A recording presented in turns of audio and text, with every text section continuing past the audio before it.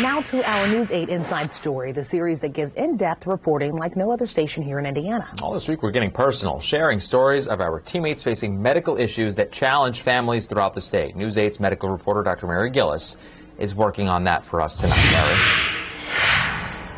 That's right, Alexis and Phil. These are the medical issues that challenge so many people in Indiana. So this week we're sharing the stories of our colleagues here to help shine a light on what so many families face. Today we feature the one and only Randall Newsome and the day he almost lost his life. Randall Newsome sits on the set of All Indiana. Each day his personality shines through the screen, smiling, laughing, always cracking jokes. But when Randall was 15 years old, he experienced one of the darkest days of his life. A health scare almost ended it. When we sat down together, he brought me back 16 years ago to when he was a sophomore in high school, the morning he knew something was wrong.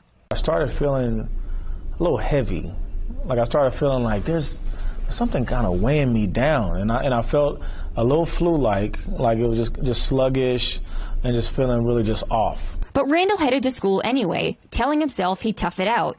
But as the day progressed, so did his symptoms. By 8th period, his last class of the day, Randall found himself slumped over on his desk with a heaviness that he says felt like someone had inserted a 10-pound dumbbell into the right side of his stomach.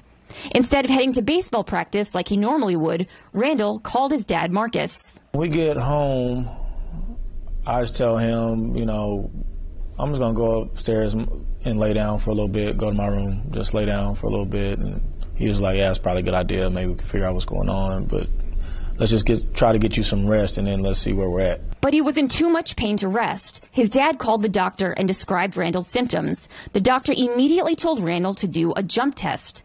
A successful jump test looks like this, but Randall's looked like this. His feet didn't leave the ground.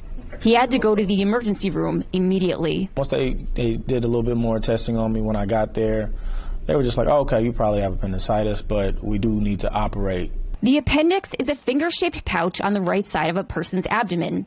Appendicitis occurs when the organ becomes inflamed, swollen, and infected, and needs to be removed. I remember sleeping gas, and I remember somebody asking me, oh, so you play sports? And then I was out. Randall came out of surgery only to find out he wasn't having an appendicitis attack. The result of his illness was from something else.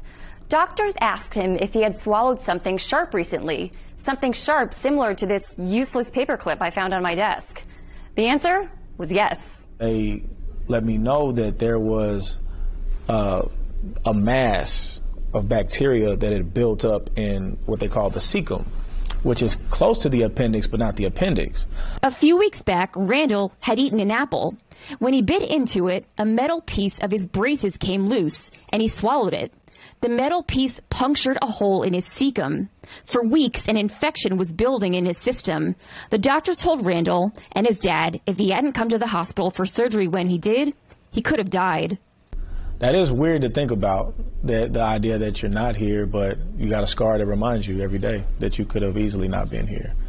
It's a small incision, but it's a reminder that, you know, you can't take life for granted. By sharing his story, Randall wants to help you. If something feels weird, if your body feels off in any kind of way, just get it checked out. It's just not worth it. I've done so many stories here where early detection was the only difference maker. Like, not treatment, not anything else. Like, the only thing was that person saying, oh, something's wrong, and then going to get it checked out. Oh, and one more thing. Don't eat apples when you have braces.